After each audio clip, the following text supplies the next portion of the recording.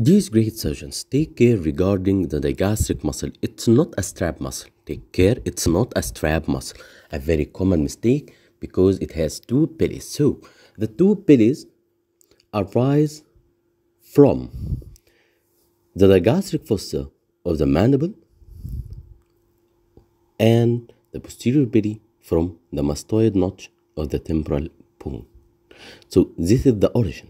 You have two origins for the digastric muscle because it has two pillars. The anterior pilly will be originated from the digastric fossa of the mandible, and its insertion is not the mastoid notch of the temporal bone. It's another origin of the digastric muscle. It's the origin of the posterior belly from the mastoid notch of the temporal bone.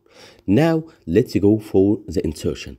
Both the anterior belly and the posterior belly intermediate tendon is attached by a fibrous loop to the hyoid bone. So the hyoid bone is the insertion of the digastric muscle two pillars. So don't confuse yourself in the exam. If he's asked you about the origin and the insertion, it's not inserted in the mastoid notch. It's not inserted in the digastric fossa.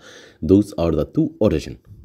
From the anterior belly, from the digastric fossa, and the posterior belly from the mastoid notch, and they both intermediate with a tendon to be attached in a fibrous loop to the hyoid bone.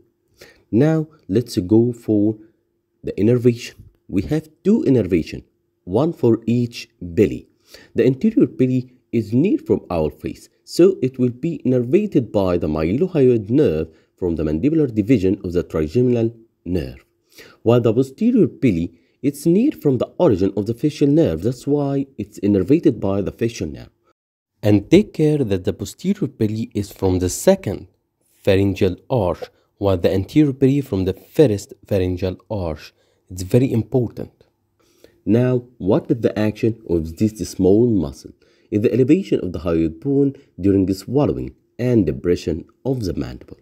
Take care.